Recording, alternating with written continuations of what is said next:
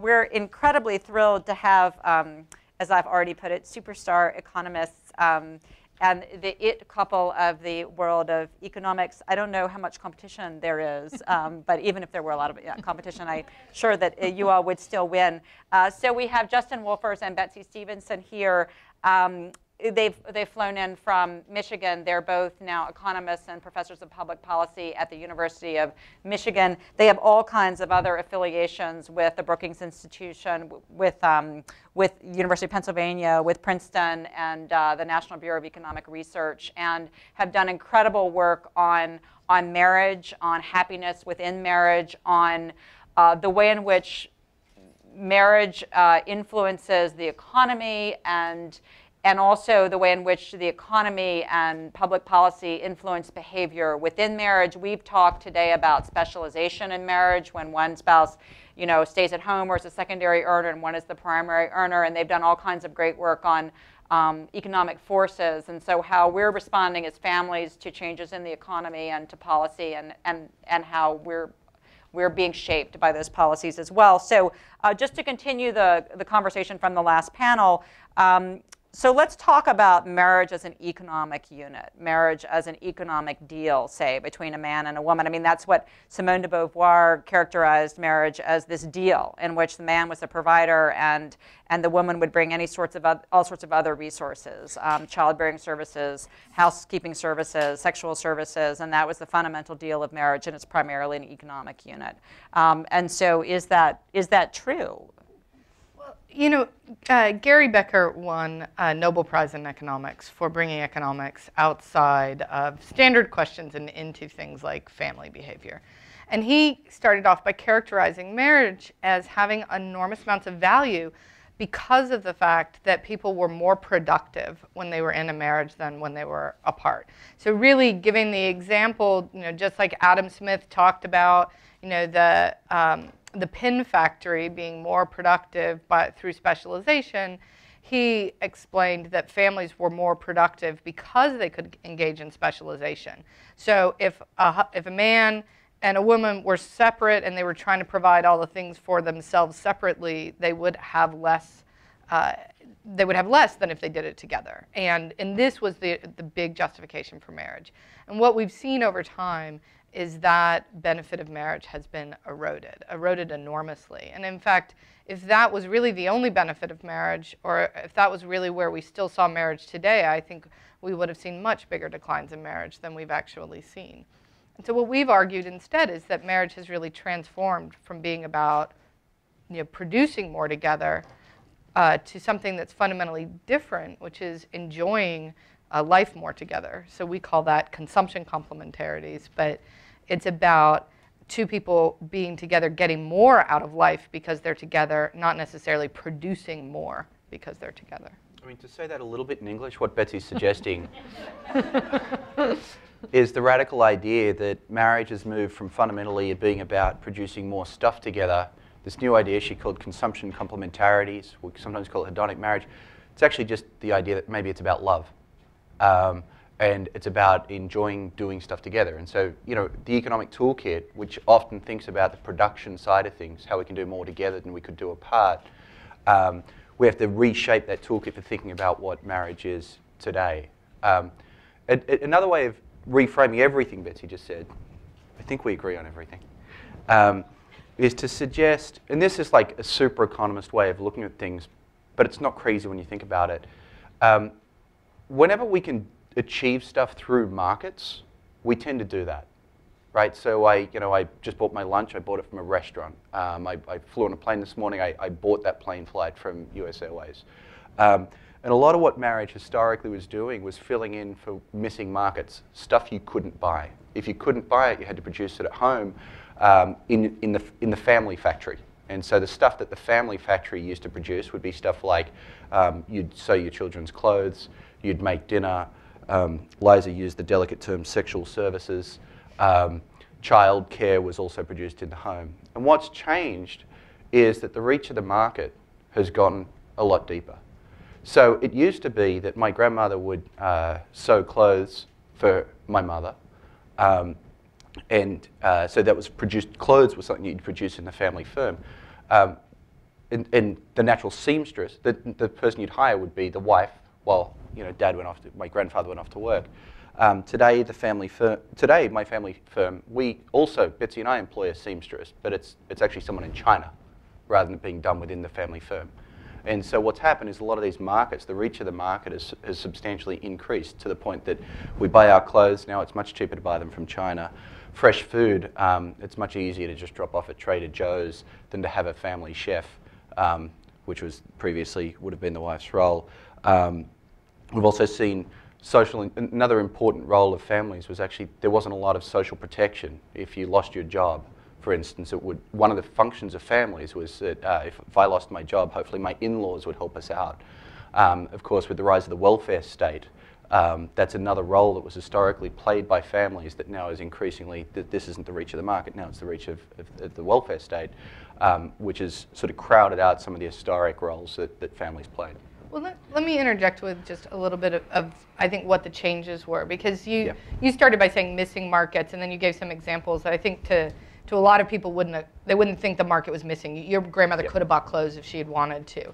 So, why is it that women thought it was a good deal to stay home and sew 50 years ago, and now, sewing is a luxury thing to do because it's very expensive to sew your own clothes compared to going to the store and buy them. And so it's really this change. The change in trade has really had an enormous impact on families because it means that you can find somebody who can make clothes much, much more efficiently than a stay-at-home spouse can.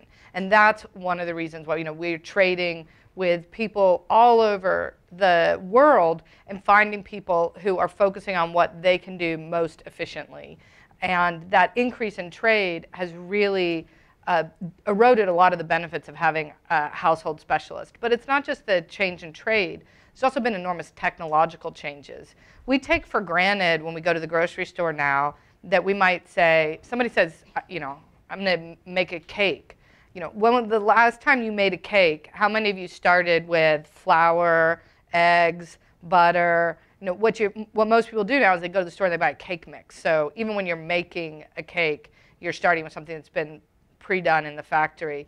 If you go back to, there was a grocery store that went in when these pre-made cakes were first introduced and asked women how many of them had ever made a cake out of a box, and they found like 5% had. And now they went back in as part of some big anniversary in the last couple of years and asked women in the grocery store how many of them had made a cake from scratch. And they got about 5% of them had ever made a cake from scratch, right? So there's been this just enormous change in how we cook. And those changes, those technological changes, have also reduced the value of specialists because lots of people, even myself who never learned how to cook, can follow the directions on the back of a Trader Joe's box to Indian food to heat it up. I can follow the directions on a cake mix and usually not have it go flat. So you don't need as much of a specialist. I don't need to be making cake every week in order to turn out a reasonable cake once a year for my kid's birthday. And the same thing's true with laundry. It actually used to be incredibly difficult to do laundry. And now it's really easy to do laundry. You can even put it all in together and put these color sheets in, right? So reds and whites can go together now. And so the need of having somebody who has the skills of a homemaker has really diminished over time. Yeah. So the other way of saying what Betsy just said is housework became so simple that even a man could do it. Well, although what we see, now that more and more men are getting involved in kitchens and getting involved in cooking, is that kitchens are becoming incredible showcases for all sorts of tools, and you need your flamethrower for the creme brulee, and so some people would argue that just as men started becoming more involved in domestic spaces, these domestic spaces became really nice. Well, let me give some data on that, just because what we've seen. What's really interesting is that, over the last about 40 years, women's production inside the home has fallen by nearly 13 hours a week, and men's has risen by nearly 5. So that's a huge closing of the gap, and it's coming both from women doing less and men doing more. Right, right. But what's interesting to me about specialization, and it's interesting also how inflammatory a topic specialization is, that for example, I wrote in this Atlantic piece about same-sex relationships that a surprising percentage of same-sex couples with children will specialize, in that one person will be a non-earner and the other person will earn. And immediately you start getting like blog posts saying, that's not true, people don't specialize. It sort of has a bad name, I think, at least sort of liberal, progressive ideas about how families should work. But why do you think it is that in a kind of surprising percentage of same-sex couples, specialization does actually happen when children come into the equation? Well, let me say, I think every single household engages in specialization. Specialization doesn't have to mean one person stays home and one person works. The whole point we're saying is there's so much less to do in the household today that you don't need that kind of extreme specialization. In our household, we specialize. I do all the bills and all the taxes and manage all the money. And I have no idea how much money I have. And Justin deals with hidden. all the technology, right? I can barely turn that. Every time I get on the treadmill, I'm like, how does this TV turn on again? So, you know, we do specialize. I think every household does. It becomes much more complicated when you we have a 3-year-old and an 8-month-old. Right. So then now you need a lot more household production. And many people are going to find that one person should be specializing in the 3-year-old and the 8-month-old, and that's why you see people taking time out of the market. And you know, it comes with a lot of baggage, I think, for women. And maybe one of the things you see in same-sex couples is it doesn't come with quite as much baggage. Right. But the other thing is that I think people realize that it can be incredibly efficient to take that time out when you have small kids like I have, if you're only looking at today. But if you actually look at what happens to your wages over the next 40 years, it's an incredibly costly thing to do. And a lot of people don't do that math. I'm sorry, what's costly to stay? To take time out of the labor force. You never get those wages back. You will never be at the same, you know, place at age 50 that you would have been if you hadn't come out of the labor force. Not only do you lose your wages those years, but you lose the gains. You come back in at a lower wage, and you're never going to reach the peak that you would have reached before, sort of no matter how hard you work. So the gains, the losses of staying home are not just the wages you give up today, but they're the promotions that you don't get in the future. And that's interesting, because when I interviewed you for the first time for my book, Betsy was in town. She was getting ready to start as chief economist for the Department of Labor, and you had one young child at that point, and I know you were in at Penn, and you were taking care of the child, and Betsy had taken the train down, and she had an interview that day, and you were looking for your housing, so you were interviewing with me at the same time that you were looking at your housing and getting used to your neighborhood, and then you had to get on the train to get back, and you're incredibly multitasking. But one of the things that we talked about was, and this, I think, plays into the work-family conversation that's going on so widely now, is that when you were talking about a friend who felt like she wasn't making enough to justify the child care that she was going to have to pay in order to continue working, and so she was thinking, maybe I should just stop working. Maybe and I think women have this calculation much more than men do. Maybe because it's my salary, and so if I'm not making enough. And your argument, which rings so true to me, and both Anne-Marie Slaughter and Sheryl Sandberg have made it, is that if you keep your foot in the door, even if it feels like you're not making enough to make it worthwhile, it will be worthwhile later if you think of your career as an investment. I think for a lot of women that's true, and for a lot of women they are working for negative pay when they have those small kids, right? If they stepped out of the labor force, particularly married women, they stepped out of the labor force, they didn't pay the taxes, they didn't pay the costs associated with working, including child care. When they've got those small kids, they would actually see their family income go up, but they've got to take that dynamic approach to figure out whether it's a good choice or a bad choice. I think there's actually 3 components to that. So one is every year that you're in the workforce, you become a slightly better worker. So that's maybe worth a couple of %. We economists call that returns to experience.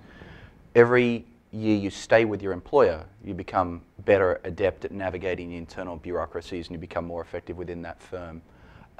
We call that returns to tenure. And so if you're not at work, you're not accumulating any of those. And that's worth maybe 5% of your salary, but it's worth that for the rest of your life. And then particularly for very highly educated white-collar jobs, there's this third issue, which I think is a signaling issue.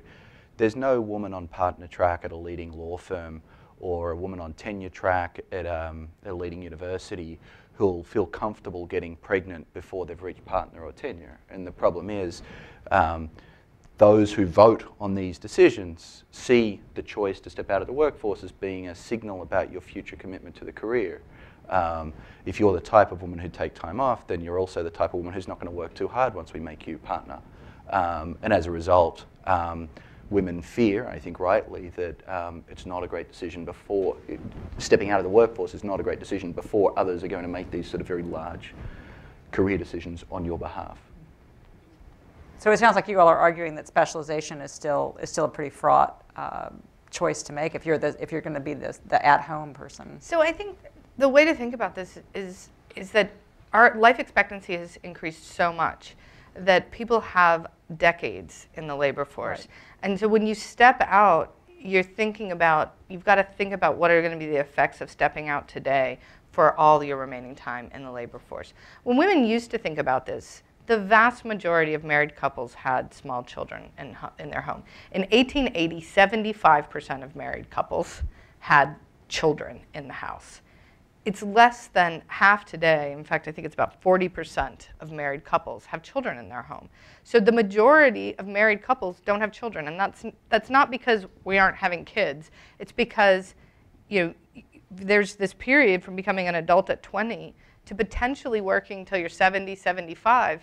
That's 50, 55 right. years. Right.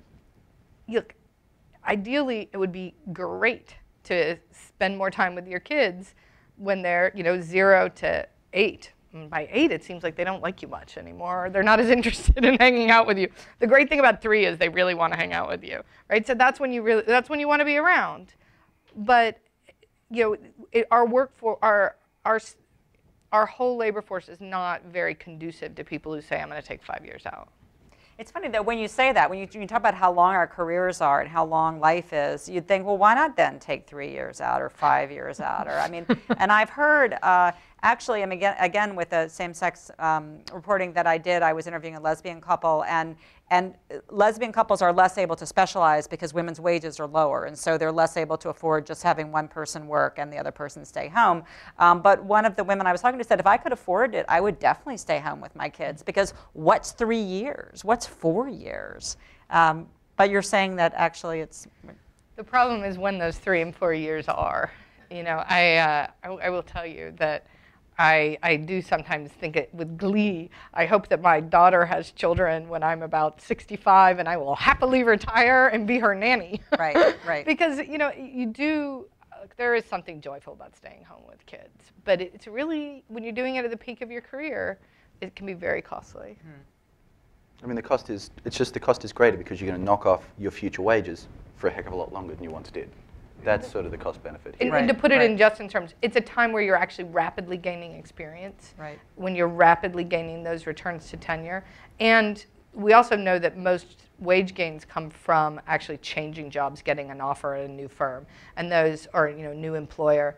Those offers tend to come most when you're at that age where people might want to take some time out. Betsy's idea is not crazy, by the way, which is from an income perspective, the right thing to do is stay home, but stay home with your grandchildren. Because you're harming the future career you're not going to have because you're going to retire anyway. Actually, you see a lot of that in the African American community. And in the Latino community as well. A lot of the women I interviewed. And so there's an open question as to whether we're going to see that become a more mainstream, trend. Grandparents as the I'm going to stay home. I'm just going to stay home in 30 years' time. Right. That's interesting. Yeah. And so let's talk about, there's the Pew Research Center had this really fascinating report a couple of weeks ago about that 40% of mothers are the primary breadwinners in their households, which is incredibly significant. But Betsy, you and I have also talked about, regardless of whether or not women are breadwinners, they're contributing more than ever before in terms of family wages. I mean, contributing much more to the family coffers than they ever have, and that changes dynamics within marriage. And can you all talk about how that changes dynamics within marriage? Well, let's first talk about this sort of what's been going on with marriages. And one of the reasons we're ending up with so many women who are out earning And really, we were talking about why marriage is changing, and one of the implications of how marriage is changing is that it's become much more appealing for highly educated women, and it's become much less appealing for less educated women. So, college-educated women used to be the least likely to marry. If you look at women born in 1900, by age 50, 76% of the college-educated women had married, compared to 90% of the high school graduates. That is now flipped on its head with the college graduate women who are more likely to marry. But it's not, you hear these people say this is somehow because of the erosion of morals, perhaps, among high school graduates. That's not what's going on at all. If you look, you see that it used to be the case that women who had a college degree were the majority of whom did not agree with the statement married people are happier. The majority of women, college graduate women, did not agree with that. There was a huge gap. Most high school graduate women thought you'd be happy if you were married. Most college graduate women thought you wouldn't be.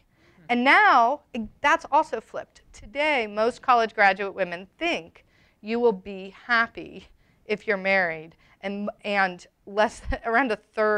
only around a third of high school graduate women agree with that statement, that marriage makes people happy. So it's real change in how people perceive marriage and what marriage is doing for them has led to different types of people marrying. So let's just explore the logic of that. So if you're a college graduate woman 80 years ago, either you were useless or you thought marriage was useless. Because the standard role for a woman in marriage was to stay home, wash, look after the kids, all the rest of this stuff. So you had no particular skills in that domain, so you weren't particularly marriageable from the husband's side. And from your own side, you had the ability to go out and earn your own income just fine. And so what he was offering in that deal wasn't that attractive either. So that was sort of the old specialization-based model of marriage. What we think is happening is this movement towards what Betsy called hedonic marriage, I called love. And this is when you enjoy spending time and money together. Well, who has time and money? Actually, it's those who are financially better off. And so this is part of the logic for why marriage has become a much more attractive forum for particularly well-educated women. And working class women instead are finding that they may not have the time and money to enjoy the partnership, and in fact what they really don't want is yet another mouth to feed. And so marriage then becomes somewhat less attractive to them. When I first started studying economics, there's this classic parable they talk about husband and wife have to decide what to do on a Saturday night. The husband likes to go to the fight, the woman likes to go to the opera, and then they forget to plan, so they have to figure out where to go.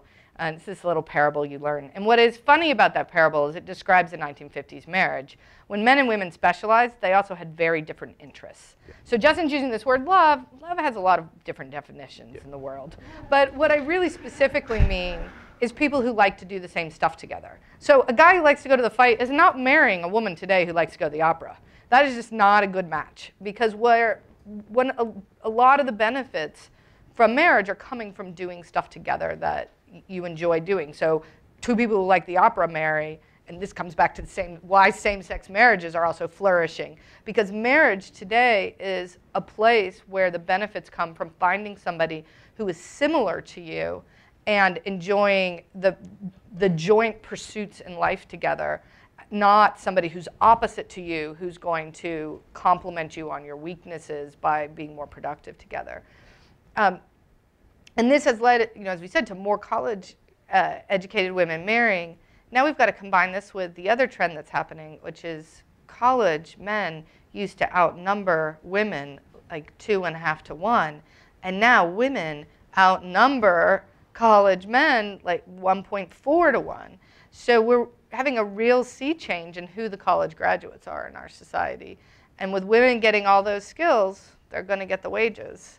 And that's going to change the dynamics. I just want to add, if anyone's interested in a great research topic, I mean, what's going to happen to the generation of college-educated women, which in recent years, college-educated women marry college-educated men.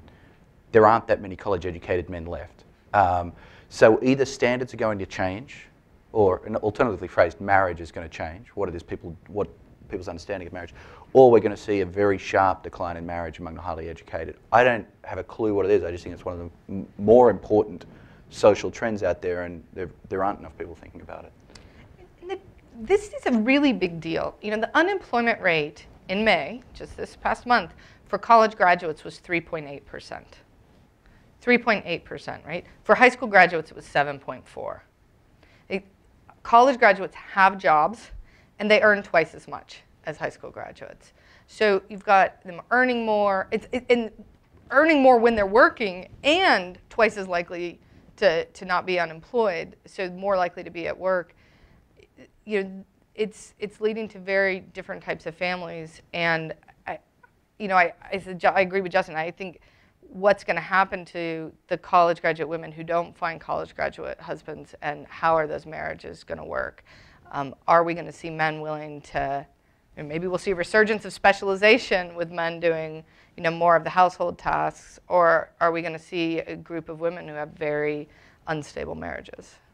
Or don't marry. Or don't marry. Right. Yeah. Right. I have to just read this. You all, since you're in Michigan, you might not have seen it, but over the weekend, the Washington Post Outlook section ran this incredible letter. The Washington Post longtime restaurant reviewer Phyllis Richmond, who's retired now, and was looking through some stuff in her basement, and she found this letter in 1961 when she was a graduate of Brandeis and she was married, and she applied to the graduate program in urban planning at Harvard. And she got a letter from a professor, and he addressed her as Mrs. Alvin Richmond, and he said, "To speak directly, our experience, even with brilliant students, has been that married women find it difficult to carry out worthwhile careers in planning, and hence tend to have some feeling of waste about the time and effort spent in professional education. This, of course, is true of almost all graduate professional studies." I never knew if he meant that all women who go into all studies feel a waste, or that every graduate student feels like there's waste. But he said, "Therefore, for your own benefit and to aid us in coming to a final decision, could you kindly write us a page or two at your earliest convenience, indicating specifically how you might plan to combine a professional life in city planning with your responsibilities to your husband and a possible future family?" And she never replied to that letter because she was so intimidated by being asked to justify how, as a wife, she could possibly make use of her graduate training. But she ended up writing this incredible letter now, 50-some years later, that said, well, actually, here's how I did it. And I had to follow my husband around, and I wasn't able to go into urban planning, but I found that journalism and restaurant reviewing was something I could do at night, and I found college students who would watch my kids, and they would live in the basement and or the attic, and so I could get some time, and I just somehow made it work. But I was so intimidated by your letter that I never went into that career path. And she sent it to him, and he's still at Harvard. And he wrote her back a letter, and it didn't say I'm sorry. It didn't say I made a mistake. It said, well, you know, back then it actually was really hard for married women to have a career. And I was just struck by what, on so many levels, what a liability for a woman being married was in the 1960s. She was a college-educated woman, but just in terms of it was just such a reminder of where the discouragement came from. And now it's, just extraordinary how the relationship between marriage and sort of your economic prospects has changed. Yeah. I mean, we're still having a conversation, though, that, I think the social change is still occurring, because when I talk to people about work family, you hear people who, who will recognize and who will talk about this is the only way we can really make fundamental changes is if this is a parent issue and not a women's issue. But, too many times I hear people talk about it as a women's issue. And it's not a women's issue, it's a parent issue. And I feel like we just have not, we're not all the way from that letter that we need to go if we're going to have women play an equal role in the labor force. And I think when we look at the training that our women are getting, when we look at their completing college degrees at greater rates, they're getting better grades, they're coming out of college. I told you the unemployment rate of college graduates. That's the total unemployment rate for all college graduates. If you look at recent college graduates, the unemployment rate's much higher. But I'll tell you something that's really shocking.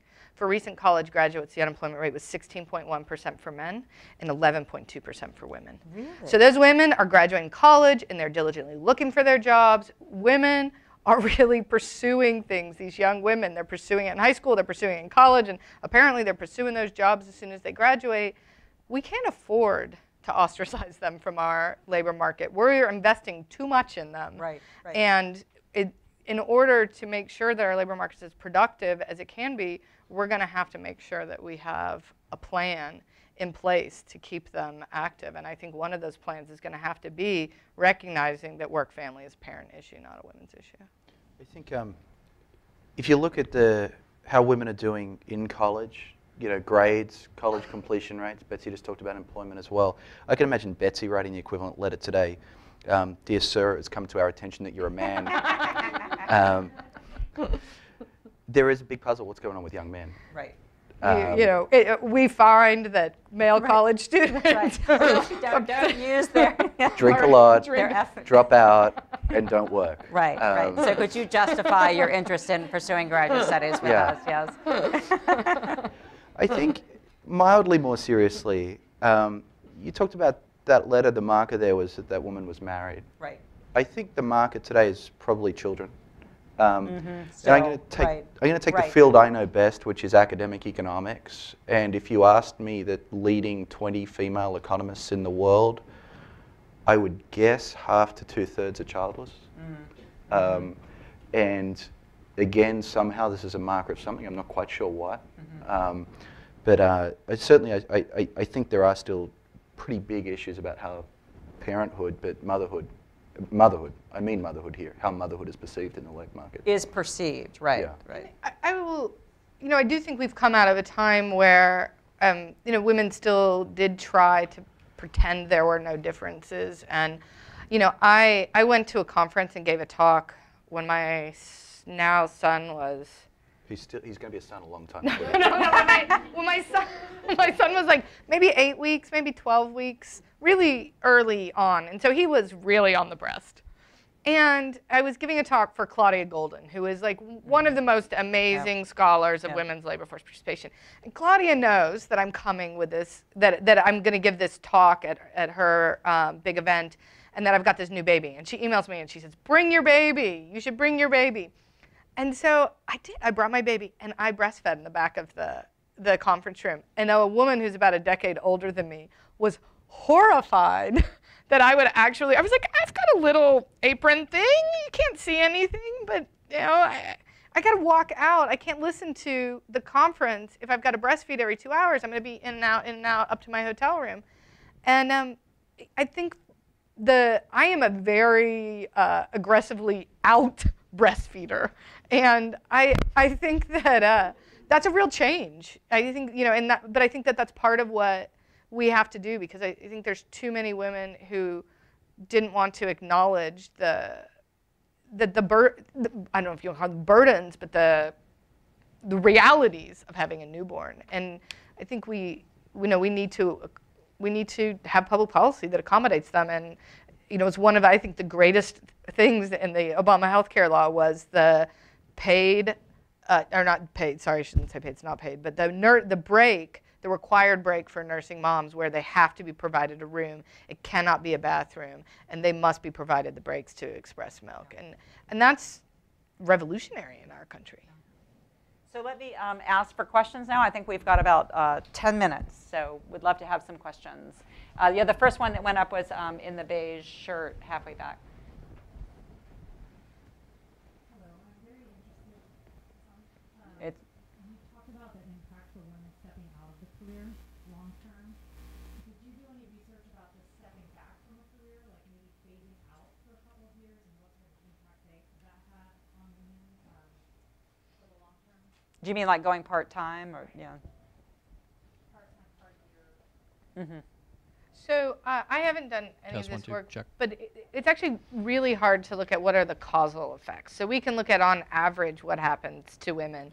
But what that really mixes up what types of people are willing to go part-time, what types of people are willing to step out, and what types of people go full steam ahead.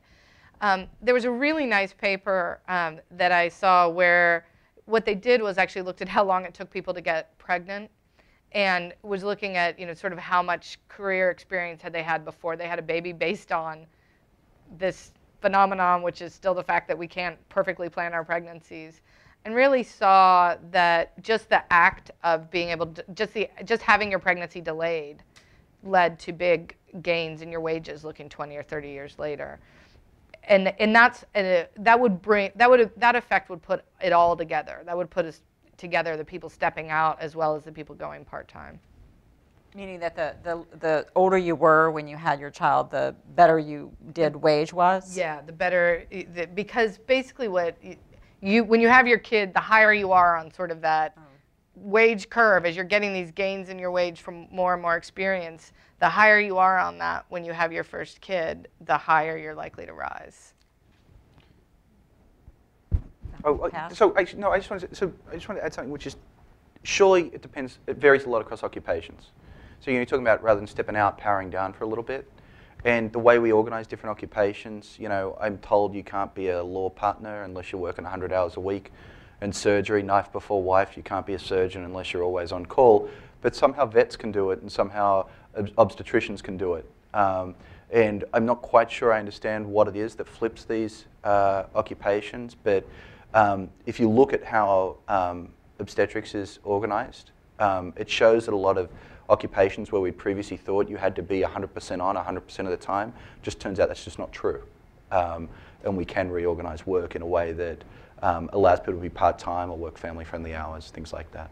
Yeah, I should say, I was thinking about that. There's work by Claudia Golden and Marianne Bertrand, and they look at occupations, and women do tend to gravitate towards occupations where the hit from either taking time out or just reducing your hours is much lower on your wages. So I think for a lot of people used to think that veterinary medicine has become almost 100% women because animals are cute and fuzzy, and it's no longer about cows, it's about cats.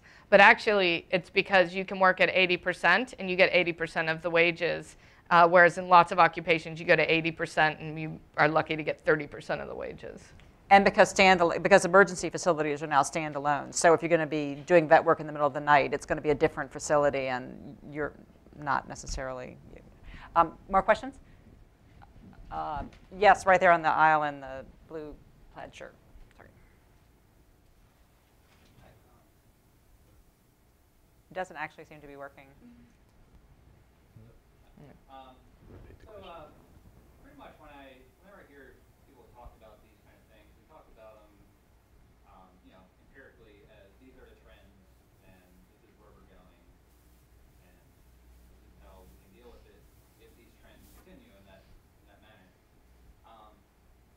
But I never really hear things taken from, I guess, for lack of a better term, somewhat of a more, moral perspective. As far as when you were talking about, markets that in the home that are no longer necessary, those markets are being filled by someone, and I was just wondering. Can you hear me now? All right. Yeah. Cool. What those types of trends have for the overall, egalitarian nature of society, and globally, a lot of these things are now being made in China, in like a Foxconn, factory, in a Bangladeshi factory that, just collapsed a couple days ago.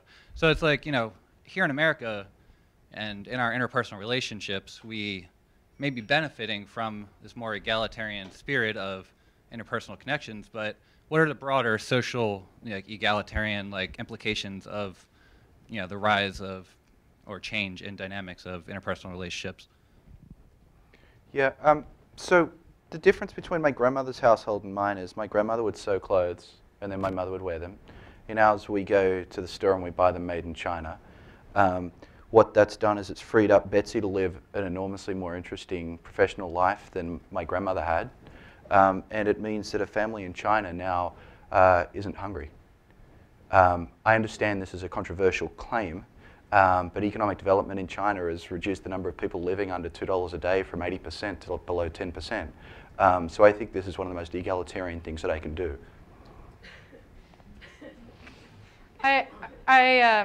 So economists often have strong views on trade.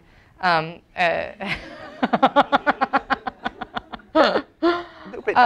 alternative is I can leave someone unemployed. I'm not forcing anyone to work in a factory. I'm offering them the opportunity to move off their family farm where they face the possibility of hunger to moving to the city and working in the factory. And I'm offering them the choice, and the person who thinks that's exploitation won't offer them that choice. And I think it's on their conscience if those people end up unhealthy, if their children end up dying in the fields. I think that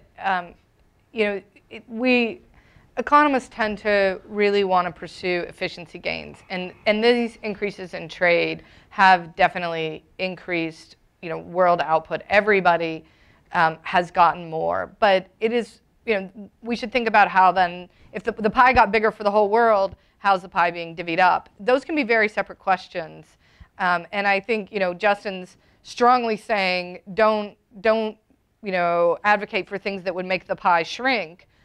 We need to keep the pie big, but I think we can ask the separate questions, which is, are there better ways to divide it? But I don't think that keeping women in the home is the way to help get those slices more evenly divided. Yeah, and so I think we'll also just, if both of you, starting with the gentleman in the tie and then the woman in the gray sweater, just state your comments or your questions, and then if we have time, we'll field them. Yeah, thank you so much. So I heard this story about two economists, and I'm not entirely sure if it's true, that were walking through the Swiss Alps, and they were looking at some family farms where there were some potatoes being grown, and one economist turns to the other and says, "This is a very inefficient way to grow potatoes. You could do it a lot better than this." And the other economist looks back at him and says, "You're right, but this is a very efficient way to grow people." In other words, that there's sort of non-pecuniary benefits to certain kind of family structures. And you've talked about how there's been sort of changes in the goods that are provided by marriage, so that no longer is marriage providing the sewing and these sorts of things, and it's just sort of reduced now to doing things that you like to do together. Are there also non-pecuniary costs to that, and has there been some study on that you'd be willing to comment on? Okay, so we'll take the next question, and then hopefully we can have a chance to respond. I think the portrait you've portrayed of marriages, especially middle-class marriages, is a little, it's somewhat inaccurate. That is, a lot of middle-class families don't just divide. It's not just one person works and one person stays home. What in fact happens is, to achieve work-family balance, they hire someone else. And this goes back to the question that this other person raised. A lot of the people that they're hiring, because America has a almost near complete lack of socialized things like child care and elder care and after-school care, we hire foreign people. In other words, it's not just migrant labor. It's not just foreign labor doing labor in their home countries. It's foreign labor coming here, women especially migrating, leaving their own children behind, with dubious arrangements, so that they can pour love into our children. And this is a global imbalance that I think really needs to be addressed. Maybe some of it is going to be addressed in the immigration bill if it ever passes, and some of these women are able to migrate legally, which will undoubtedly improve their situations. But I think it's really important. I mean, most of the families you've talked about are middle-class families, and I think it's really important to think about the position of working-class families in terms of care work. That's really one of the things that can be marketized, but when it is, it's really complicated and often very unequal. So did you want to respond? Yeah, I want to dispel one myth, because people have this fantasy of, sort of like the 1960s, 1950s marriages where the woman stayed home and took care of the kids, that the kids got all this time with their parents. Parents spend more time with their kids today than they did back then, both moms and dads. And it's more true. The gains in time with kids has been even greater among highly educated women who are even more firmly entrenched in their careers. And what we see is parents are spending more time with their kids. So there's more actual family time where that's mom plus dad plus kid. So I don't think that we've necessarily sacrificed some idyllic vision of parents spending time with their kids. I'll take a quick bite at the other question, which was about non-pecuniary costs of changing marriage, which is simply to say I think you're asking exactly the right question. When economists think about this stuff, we aren't just thinking about dollars and cents. We are trying to think about the full range of things. And what we've described is the ways in which marriage has adapted to the changing economy. I think the rest of the whole vibrant debate that exists around marriage is very much about, what are these non-pecuniary costs and benefits. The only note, and this would be things like, how well are we doing raising our children?